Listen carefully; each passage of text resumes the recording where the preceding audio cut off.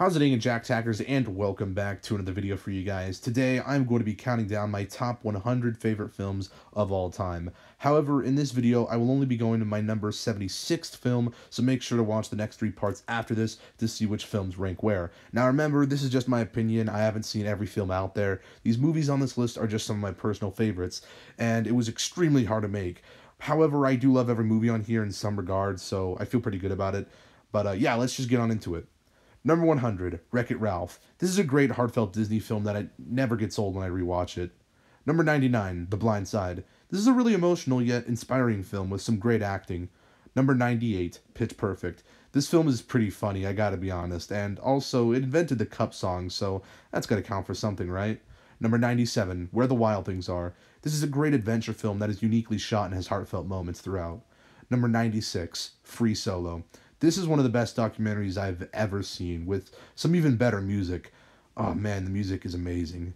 Number 95, Bohemian Rhapsody. Apparently some people really dislike this film because they think it's inaccurate, but to be honest, I don't really care. I mean, it's entertaining and pretty emotional, so I think it's great. Number 94, Merry Christmas, Drake and Josh. One of the few Christmas movies on this list, actually. I grew up watching Drake and Josh, and this movie is just as good as the show, in my opinion.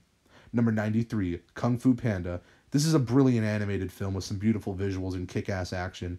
Number 92, The Lost World Jurassic Park. This film is pretty underrated. I think it's one of the better Jurassic Park films, and it has some really good dinosaur moments. Number 91, 50 First Dates.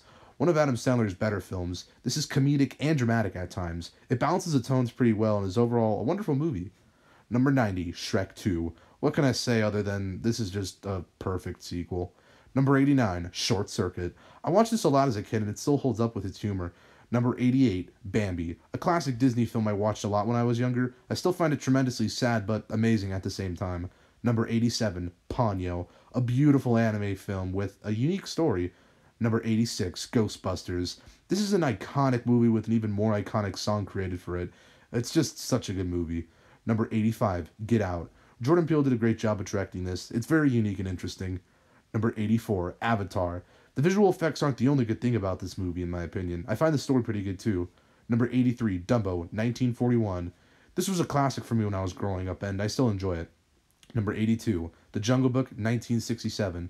Another Disney film that is just so iconic. Number 81, The SpongeBob SquarePants movie. This is so good. I really don't care what anyone says about it. Number 80, Indiana Jones and the Temple of Doom. Such an exciting adventure movie. Number 79, The Karate Kid. Inspiring and awesome.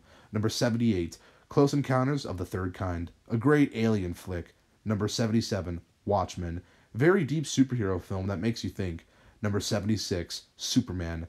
Great movie, great score. John Williams is a god. Anyway, that is number 100 to number 76 of my top 100 favorite films of all time.